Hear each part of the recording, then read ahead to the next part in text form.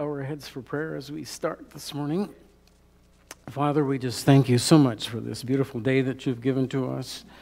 And Father, again, we just want to thank you for your great love. And as we open your word this morning, again, we ask for your Holy Spirit to be the teacher. In Jesus' name, amen. Okay, we are in Romans 8, and we're starting with verse 17 of Romans 8. And we started looking at that last week. And it says, "And since indeed children, heirs also, heirs of God, and fellow heirs with Christ. So indeed it is a fact that we suffer with him so that we may also be glorified with him." And remember I said last week, there is no conditions in that verse at all. This is stating a fact. In other words, it is a fact that we suffer with Jesus Christ because we are in him, is what Paul is saying there in that verse. So last week what we looked at was basically the difference between the seal and the inheritance, the inheritance. And the Bible puts it this way, is the Holy Spirit is both. He is both. In other words, he is the seal that we are sons of God. And when are we sealed? We're sealed the moment we believe. That's when we are sealed as sons of God at that moment. And he is also the down payment, our inheritance. In other words, he's the down payment on our inheritance. On that. So he is both this to us. Although it is still future, our inheritance is certain. And since the Holy Spirit is himself its first fruits, guaranteeing that the harvest will follow in due course. Thus, the same indwelling Spirit who assures us that we are all God's children also assures us that we are his heirs. So we are both in this. We have that assurance. The word suffer typically implies something negative. But in this statement, it's all positive. Yes. But what Paul is a realist, folks. He is a total realist. And he doesn't try to bury this or put his head in the sand or anything when it comes to suffering. Suffering is part of our existence on this planet. There is no way of getting around it, and Paul doesn't go into a lot of explanation about it. But what he's trying to do in this passage is what? Comfort believers. But isn't he saying here that this suffering is connected to your adoption by God? Yes, it is a consequence. It is a result. And so it's another affirmation that you have been adopted. Yes, it's an affirmation that you are, a proof that you are a son of God. In view of the fact that you suffer with him is a proof or a consequence. Not only do we suffer because we love the Lord, he suffers with us. Yes, and we'll look at that. And the thing to remember is now that when Paul is talking about suffering here, and we're not getting into suffering this morning because we still got the airship to deal with, but when he's talking about suffering here, he is talking about all suffering, but specifically a certain type of suffering. And that's the suffering as a result of being a believer in Jesus Christ. See, unbelievers do not suffer that kind of suffering. Only believers do. So there's a distinction between this one type of suffering. Because an unbeliever does not suffer because he is a Christian. No, it shouldn't be. Yes. Right. But this is the specific type of suffering that Paul is zeroing in on, is the persecution for being a child of God. You know, and that is a natural result of that. We have to remember, folks, that we are now aliens. We are now foreigners on this planet. We don't belong here anymore. We have changed sides. So now we have an enemy. And that enemy hates who? He hates Jesus Christ. And thus, because he hates Jesus Christ, he hates you and I. Yes, we are enemies. We are enemies. We're absolute enemies to Satan and to this world. We are enemies. And that's another thing we need to realize as being in Christ. That is a natural result and consequence of being in Christ, is that it's going to happen. Jesus made that very clear, that you're going to suffer tribulation because you are in me, is what he is saying there. We will suffer tribulation. Okay, so we are moving on in verse 17. We're going to be looking at heirs and inheritance on this, and we're going to probably spend a study or two on this. So one of the things we have to see as we look at this, all authorities are agreed in saying that the apostle probably had in his mind here a main characteristic of Roman law with respect to these matters with inheritance. In other words, he was writing to Romans, the church at Rome, and he takes it for granted that they are familiar with their own laws. According to Roman law, all children of a man were his inheritors, and they equally inherited. That was the point that Paul is trying to get across in this statement, that everybody inherits. In other words, in Jesus Christ, we all inherit equally, is what Paul is trying to get across. Now, in Jewish law, the firstborn received what? A double portion. So it wasn't an equal inheritance involved here. He received a double portion. What in Roman law is saying that all the inheritors inherited equally, and that's the point that Paul's trying to get across, is that if we're in Jesus Christ, our inheritance is certain, and we're all going to inherit. Period.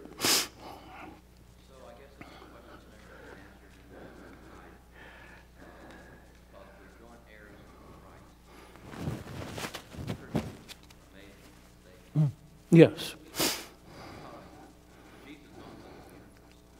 Yes.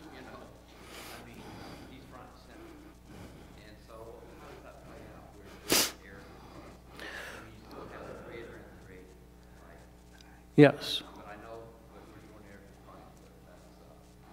And we'll get to that. We're moving a little bit too fast here, but we will get to that on that. Did you have a thought? No, I'm just trying to hear. Okay. So all are children of God. That's the point that he wants to make at this point. Now, it doesn't mean that we're all going to receive equal rewards. No, Scripture makes that very plain, that we don't all receive equal rewards. We are all equal inheritors. No, we're not. And that's the thing. And I think our reward, basically, if you really want my opinion on it, is people. That is our reward. I really believe that's what our reward is. So some are going to have more than others, in their work and stuff on this world, on that. So one star differs from another star in glory, but we are all inheritors of the same glory. We all receive the same glory, is what Paul is trying to get across here. And then in chapter 5, verses 1 and 2, it says, Therefore having been justified by faith, we have peace with God through our Lord Jesus Christ, by whom also we have access by faith into this grace wherein we stand and rejoice in the hope of the glory of God. So what Paul is saying here is that that is one of the consequences of justification by faith, is that one day we will see God as He is. One day we will see Jesus Christ as He is, and one day we're going to see ourselves in a new humanity. And that's what Paul is saying, and it's guaranteed, is what he's saying there. That's the hope of the glory that he's talking about here, that we will one day have that. And it's the inevitable consequence of justification by faith. And so he's giving us the certainty of this, the hope that we have this. And then he says that we are children, and that we are now children of God. That's what he's saying here. It's not a condition. You know, in a lot of your Bibles it says if. Well, in the Greek, it's not a condition, it is a fact. The fact is that you are a child of God, you are a son of God, and if you are a child of God and you're a son of God, then you are an heir. That's automatic, what Paul is bringing out in this passage. And so, in John chapter 1, verse 11, it says, He, the Lord Jesus, came unto His own, and His own received Him not. But as many as received Him, to them gave He power to become the sons of God, even to them that believe on His name. Now, by the way, that word power there is not dynamite. It's a different word that's used here. It means that if we believe, we have the power, we have the right, we have the authority to become a son of God, is what John is saying there. And then in James 1:18 it says, Of His own will He begat us, or birthed us, with the word of truth, that we should be a kind of first fruits of His creatures. That we should be kind of first fruits of His creatures. And how did He birth us? Is by the Word, is how this took place. And then the Apostle Peter, in his second epistle, 1 verse 4, whereby are given to us as exceeding great and precious promises, that by these we might be partakers of the divine nature. Now that's awesome when you stop to think about this, that we are now partakers of the divine nature. And how are we partakers of the divine nature? How are we partakers of the divine nature? The Holy Spirit indwelling you. The Holy Spirit sealing you to God. That is how we are partakers of the divine nature.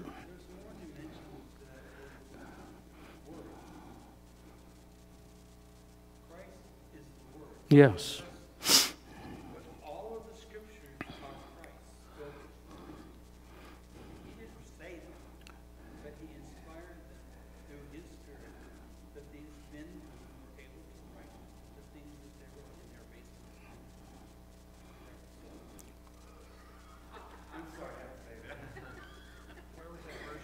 Which verse? Oh, that is in 2nd Epistle of Peter, chapter 1, verse 4. So He came for a purpose, because it was God in Christ who formed Adam, who breathed in His nostril, and he was a son of God. A new creation, a new type of being was found in Adam and Eve, and we are of that family. Mm-hmm. We were meant to dwell. If you read in Psalms 82:16, I think it is, it says, and Christ quotes in John 10, talking to the Pharisees, that we were born to be God's children, sons of God. Mm-hmm. That's what our purpose was, to exist.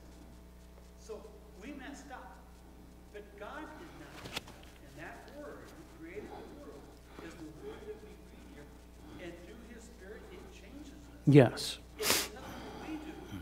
It's what we receive. We receive, as you said, power. And I don't know if it's dynamite in that or not. But He gives us not only the ability, no, He lives within us the ability. He provides us the ability, the grace, to be that which He designed us to be. And that's His child. Yes. And Abs- he has never wavered, because God doesn't. That has always been his purpose, and it's going to be the purpose throughout eternity. Mhm. He's going to take us home for eternity, as he designed for us from the beginning. And guess where eternity is going to be? It's going to be here, where he started out with Adam and Eve in the first place. Mhm. We're going to be here throughout eternity. Yes, this will all be made new, according to Scripture. So this world is not going through. Just remember that. There's going to be a new world on that. So the thing we need to realize is that the Spirit working through this Word is power, and it transforms. Yes. No, it's not us. Not at all. It's the Word, the Spirit. In fact, this book is a dead book without the Spirit. Absolutely. Without the Holy Spirit, this book is dead. But it's the Holy Spirit that gives the Word life. You know. I've got to work on my faith. I've got to do this. No, you don't got to do anything like that. There ain't no God out there at all. Right. You have to let the Lord do that. It's his will. Yes. And another text to look at is John 1:13, who are born not of blood, nor of the will of the flesh, nor of the will of man, but of God. And that is the new birth, that is regeneration. And that is the birth that Jesus talked to Nicodemus about when he said, you must be born again from above. You know, so that's a birth that cannot ever be produced by us, folks. We couldn't birth our own selves in natural birth. We certainly couldn't birth ourselves spiritually without God doing that. See, God is the one that has to do that and accomplish that. So this doesn't come from man. So we're born from above, born of the Spirit. And this does not mean that we are gods. That is not what this means at all. It just means that we are partakers of the divine nature, and this is a mystery. We cannot fully explain this. But it is the Holy Spirit who is living in us. That is the divine nature that we have. Remember, when you are born naturally, you have one nature. And that one nature is your sinful, fallen human nature. When you are born again, when you are regenerated, you have two natures. You still have your sinful, fallen human nature, but now you have a divine nature living in you. And they're at war. That's why you struggle. Because those two natures are at war, and folks, they're going to be that way until the day you die. They will struggle, always. Because your old human nature doesn't give in, ever. It's subdued, it's controlled by your divine nature, but it never changes. In other words, you never can change your human nature. Too many Christians are trying to change themselves. You can't do that. What did Christ do with your nature? He took it to the cross and he did it in. See, God and your nature doesn't compromise. They don't work together. That which is born of flesh remains flesh. That which is born of spirit remains spirit. That is what John tells us. God's will has its own timetable. Yes. So this being born doesn't necessarily occur for people. It's not random by God's will, but it certainly is by His will. So it happens at different times for different people. Right. And it can happen at any time prior to having your last breath. Yes. Yes, that's the whole thing. That's why, as long as there's life, there's hope. There's yeah. Yes. There's always, for loved ones or friends, you always have this anxiety, about whether or not they're going to be there or they're going to accept God. But it's strictly up to His will.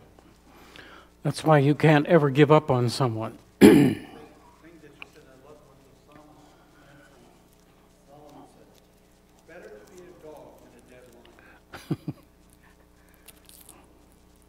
Is that what the psalmist said?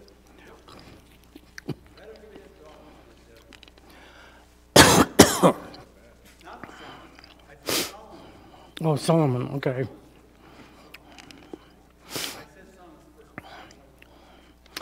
So this teaching that we're looking at of heir, being an heir, is a central theme in the Bible. It is a central theme, and this truth influences our whole view of Christian life. It is as important as that. It involves our whole view of this world and the life in this world. So what the Apostle Paul is trying to do here is he is giving comfort to these people. The Christians in Rome were suffering, and so he gives an explanation of their suffering. He is writing to comfort them, and the chief comfort he has to give them is that they are heirs of God. That is the controlling thought that he is using here. Now what we want to look at this morning is a little bit of difference between true and false evangelism.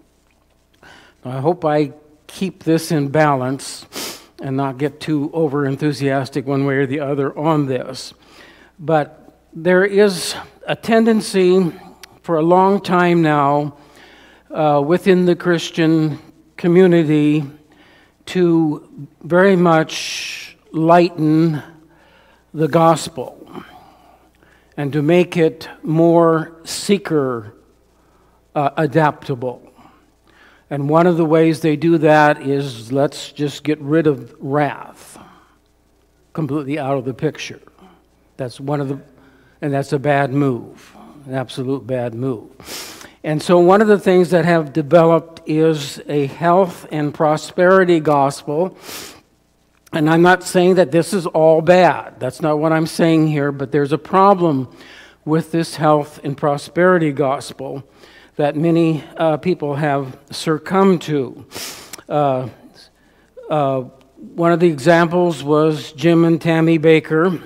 They preached this kind of evangelism, and they taught that God would make believers rich and prosperous. Tammy said, when I tell God what car I want, I even tell him what color I want. See? And you heard what the pastor mentioned about Creflo Dollar, about this airplane he wanted, this jet, super jet, all that type of thing. This is not scriptural, folks. That's the thing we need to understand about this kind of teaching. Far too often, evangelism takes the form of saying, are you in trouble? Are you unhappy? Are you failing somewhere? Do you need some help? Very well, come to Christ and you will get all you need. Thank God, it is very true that if you come to Christ, you will derive many benefits. But I do not find the Christian gospel presented in that way in the New Testament itself. Another form of evangelism urges us to become Christians in order to solve the problems of the world, in order to make the world a wonderful place to live in. Similarly, I do not find that teaching in the Bible. In other words, we can reform the world through politics. See, doesn't work, folks. We must be careful never to present the gospel in a way that puts it into lines with the cults. That is what cults do. They say, are you worried? Well, believe this theory and you will lose your worry. Are you suffering ill health? Just realize that there is no such thing as matter, no such thing as disease, no such thing as pain. If you but believe that, you will lose all your aches and pains and you will be perfectly well. Does that work, Alan? That is typical of the cults.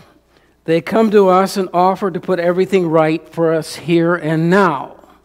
That is the problem with this kind of teaching. And this is not what you're going to see in the New Testament. Suffering is a main theme of the New Testament. The main theme throughout the New Testament. And we don't find this anywhere in the Bible. The Bible, unlike the cults, does not seem at first to promise us very much in this life. What it does promise lies mainly where? In the future. In the future, not this life, not this world. Well, it does give us the promise of a relationship now. Yes, and I'll get into that. But, right. But the whole Bible promises that glorious future. And this teaching should govern our evangelism. The chief reason why men should believe on the Lord Jesus Christ is that they are under the wrath of God, and that they die under the wrath of God. They will go to hell, and their eternal future will be one of misery and shame. So this is the whole point of the New Testament. They must escape from the wrath to come. That is the message of John the Baptist, and that was the message of our Lord himself. They did not come to people and say the gospel will solve your problem for you and enable you to live a happy life while you are in this world. They called for repentance, because in their state of sin, men and women are under the wrath of God. The main thrust of the New Testament evangelism is always in terms of this wrath to come. That is very clear. And the two great possibilities that face us for all eternity. Such is the theme that we are dealing with here. Now, what God does promise you in all this is that it does not deny that there are very important promises for this life. Promises that God will be with us in trouble, provide an inner peace in turmoil, minister comfort when we are distressed, and never leave us. But the basic idea is not that we shall escape trouble here, but rather be given grace to go through it. And the blessings of our inheritance are almost entirely reserved for us in heaven. Now, we do have part of the inheritance right now. Every one of us in this room this morning has part of the inheritance. If you are being indwelt by the Holy Spirit, you have a down payment of the inheritance right now while you're here on this earth. That much you have is the down payment. The Holy Spirit himself is the down payment of the inheritance.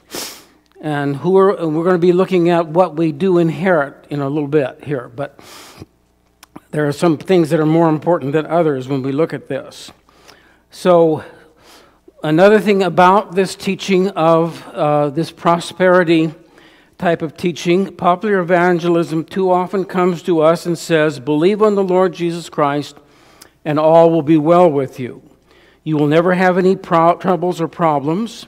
The whole world will be changed. You will walk down the road of life with a light step, and all your problems will have gone. People believe this, and on they go for months and perhaps a year or two.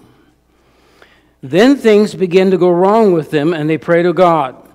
They say, I only have to ask God, and all will be well, but nothing happens. Things are not put right, and they are surrounded by trials and troubles and the malice of other people. The devil seems to be active. Old temptations rise up and shake them, and they wonder where they are and what is happening to them. Then the devil comes and says, you have never been a Christian at all. Because if you were a Christian, obviously these things would not be happening to you. Or, don't you remember what the evangelist said? And so they think they have never been Christians at all. Or the devil will come to them and say, didn't I tell you not to believe this garbage? Now look what's happening to you. See, this is where people really get messed up.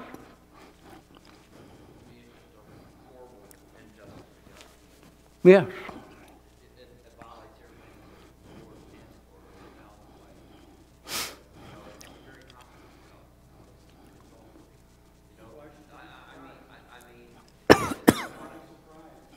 What is our right to the gospel, our great need?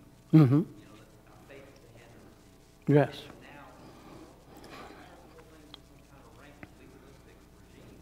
Mm-hmm. You have to go and pay your way in. And you think about the scripture that you're real stating right now. The Lord costs nothing but, hey, be willing to leave mother, father, husband, or wife, children for my sake. The Son of God doesn't have to pay for his head. The no one's holding for this. Yes. Here's the suffering and all the rest of it. Here are the ones that were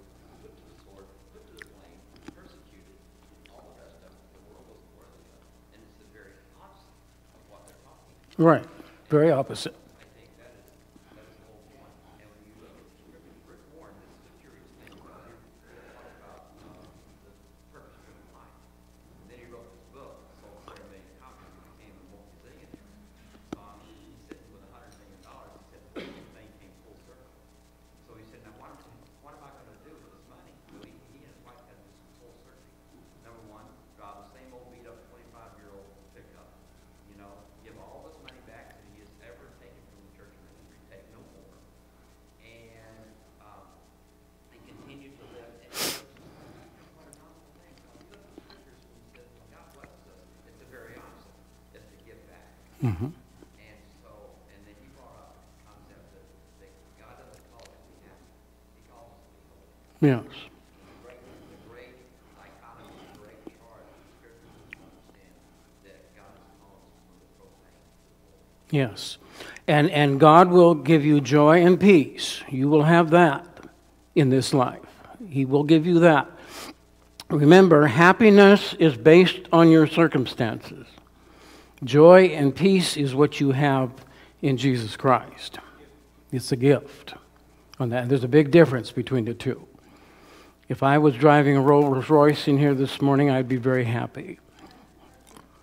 But 10 days from now, I may not be happy. See, it's the circumstances that would be making me happy. See, but joy and peace is something that will stay with you and does not leave you. And it doesn't leave you when you're in trials. If you want to see what Paul says about that, read the book of Philippians, the letter to the Philippians. He is talking about that we should have a life of joy and a life of peace in the midst of trials and suffering. That should always be there in our life as a Christian. The joy and the peace should be there. True evangelism does not offer some panacea for all the ills in our life in this world. It does not promise to make us perfect in a moment or to set the whole world right. So these are not the things that the gospel promise us. The gospel, most of what the gospel is promising us is in the future, folks. That's the thing we need to realize. And we need to be looking forward to the future. There's not enough preaching today on this subject. There's just not enough preaching today on this subject of the airship, the inheritance that we have to look forward to and to the second coming. If you believe what the apostle says here, you will be in no difficulty when someone tells you that the gospel is not true because you are experiencing trials. You say, were we ever promised by the gospel that we should have no problems? Since or in view of the fact we suffer with him, we shall also reign with him. The suffering of this present time are real, and I cannot promise you that they are going to decrease, but I can tell you that they are not worthy to be compared with the glory which is coming. Hold on, therefore, quit yourself as a man, carry on, because whatever may happen to you in this life, that inheritance is absolutely certain. That is how the gospel speaks to us. So I emphasize that this is a vital doctrine from the standpoint of evangelism as well as from the standpoint of pastoral ministry.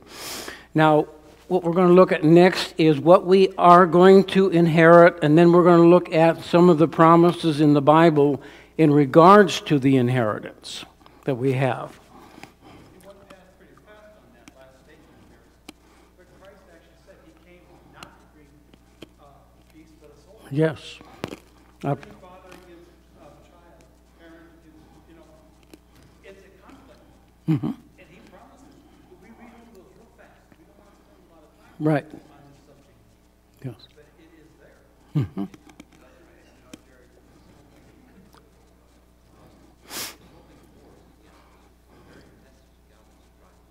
Mm-hmm. Yes.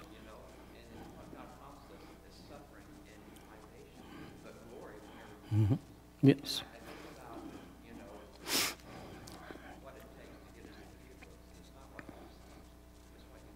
Yes. Yes.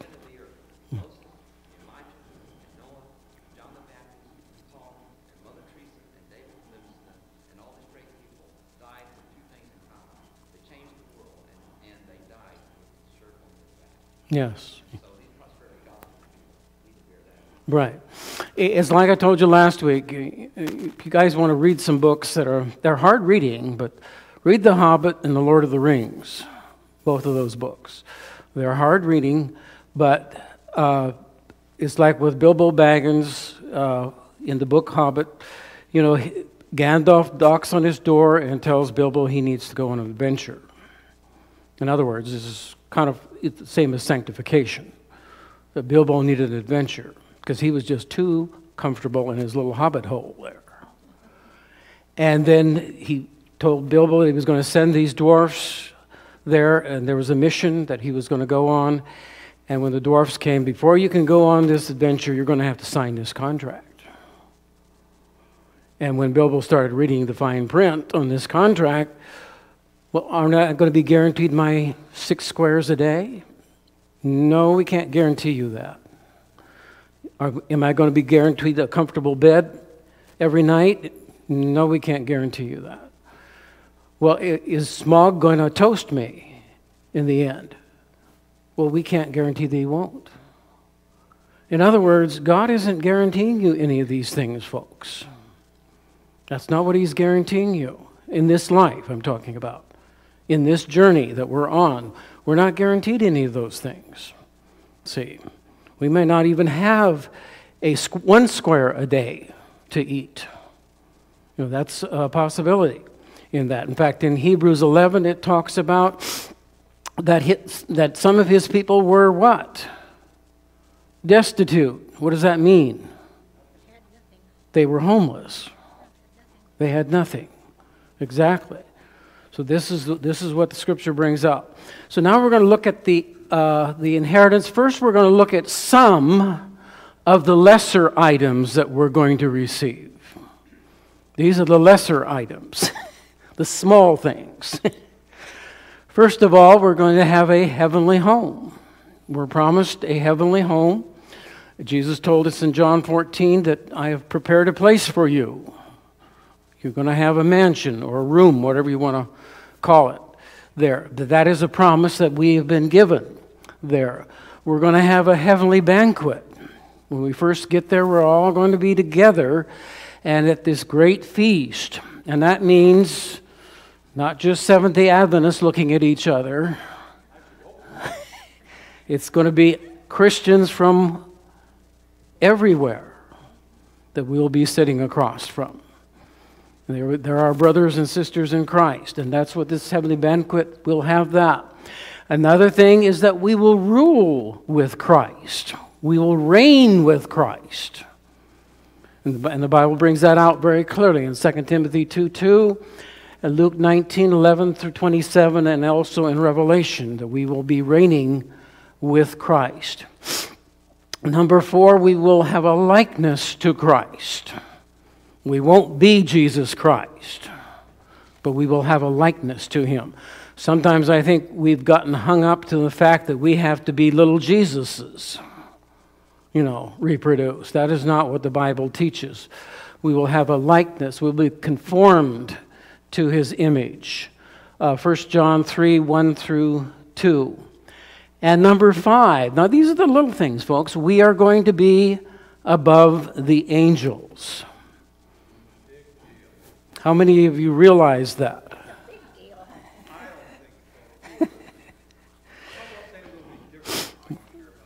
I am sure about that. Yes. You want some scripture?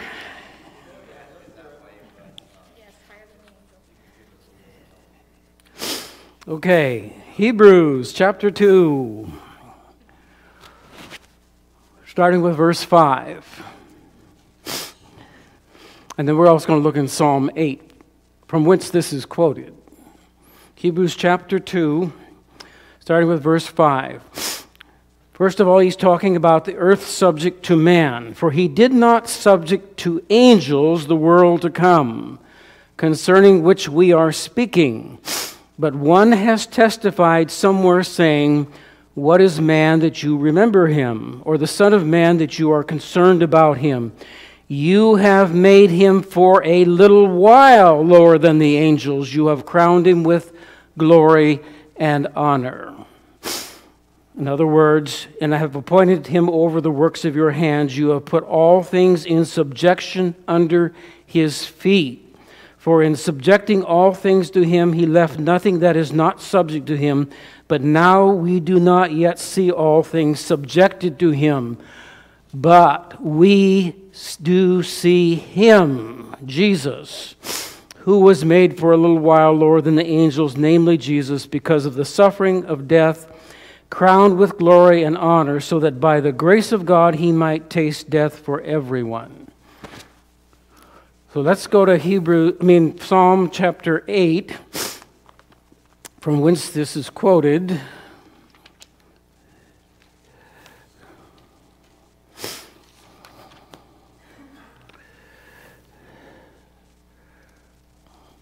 You can kind of see the great controversy in a little bit better light when you see some of these verses. Psalm 8. Yes. No. Starting with verse 4. What is man that you take thought of him, and the Son of Man that you care for him? You have made him a little lower than Elohim, than God. I mean, that's clear what Scripture is saying. So our original creation was to be what? We were to be lower than, just a little lower than God. You know, in other words, we were to be his, in other words, we will be above who? The angels, creation. This was the original plan of the creation. You can kind of see why there's a great controversy going on here.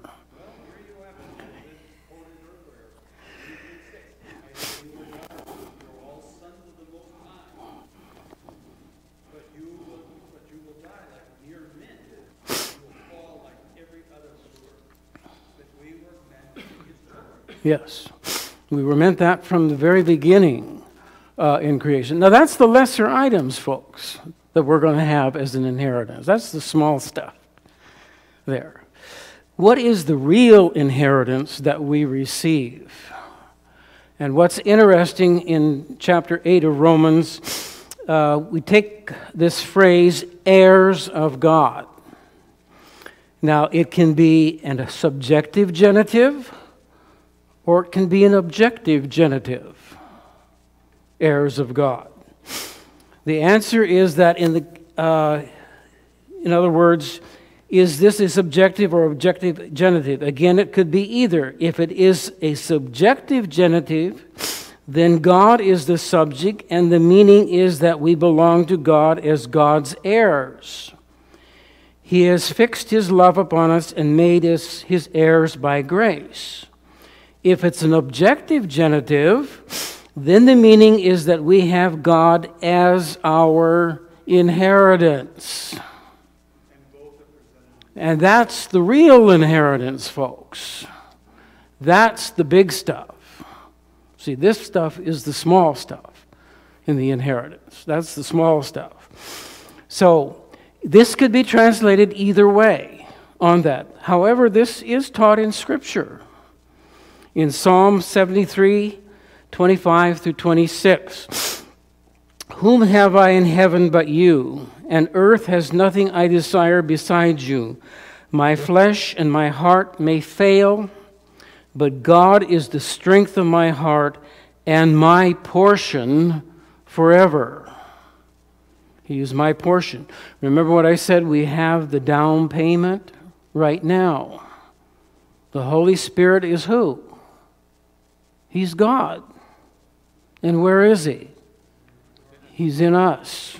See, we already have the down payment. Big thing there that we're talking about. Lamentations 3:24.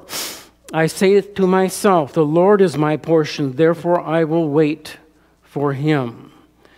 And then, I thought there was another text, the God of Israel. Okay, in Joshua 13:33.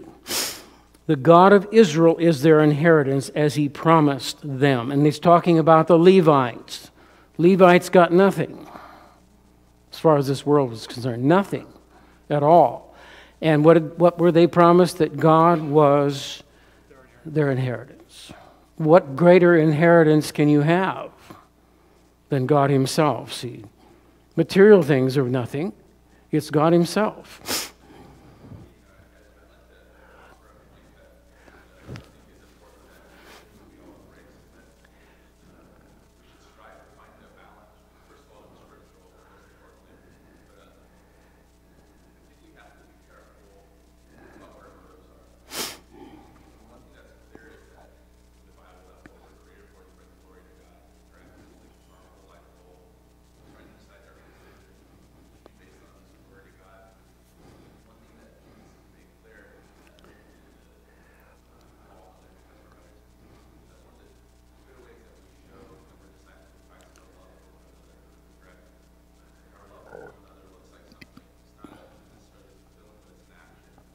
Mm-hmm.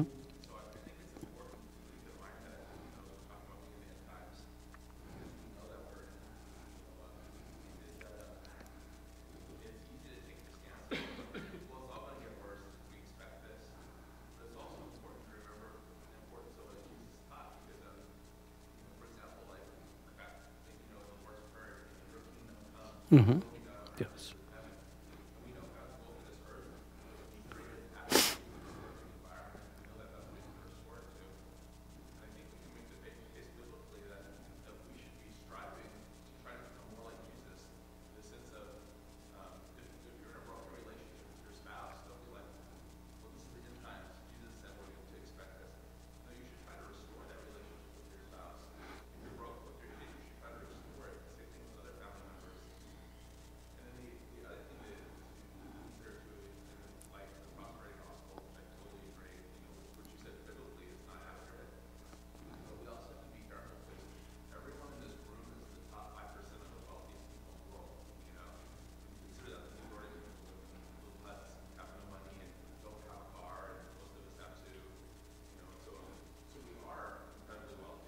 Mm-hmm.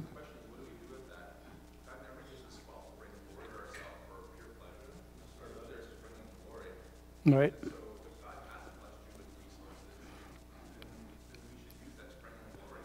Mm-hmm.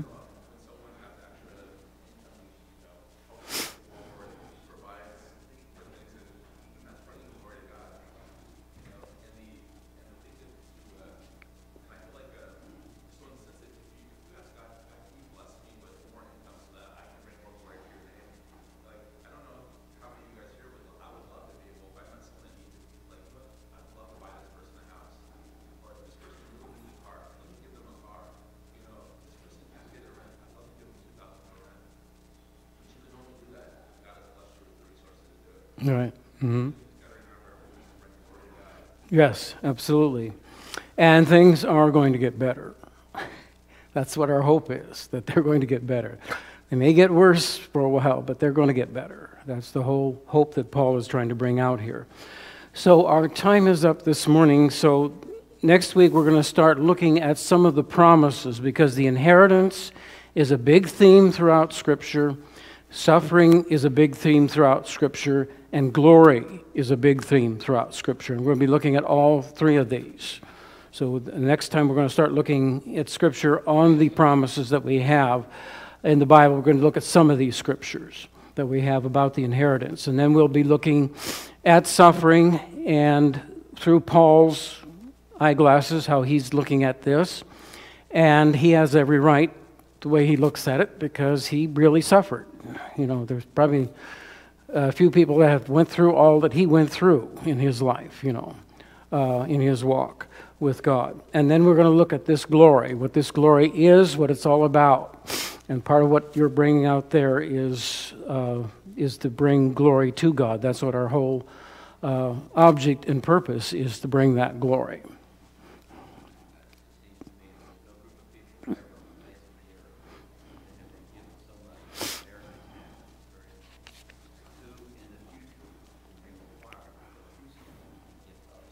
Yes, yes. Yes.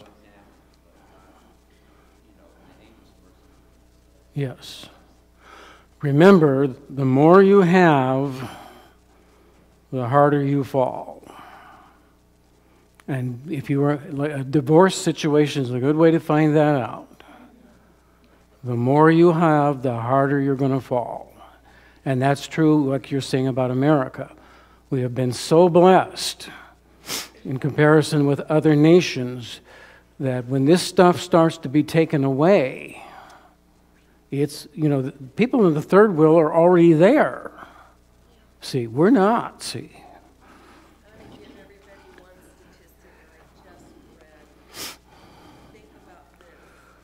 What do you think the percentage is in the world of people owning a car?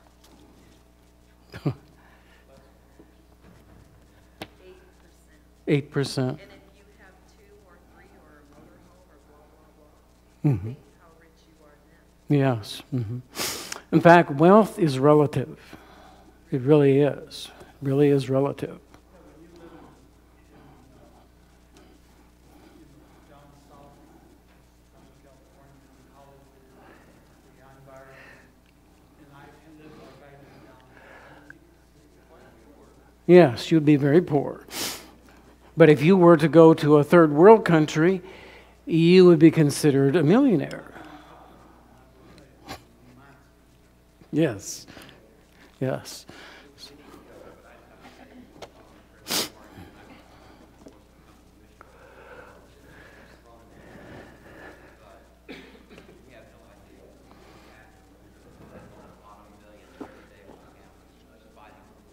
Mm-hmm.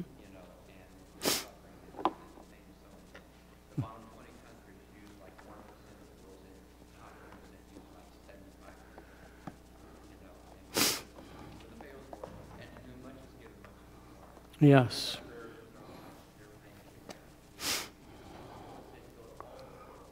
Adventists and missionaries all over the world, 10% are in the 1040 movement.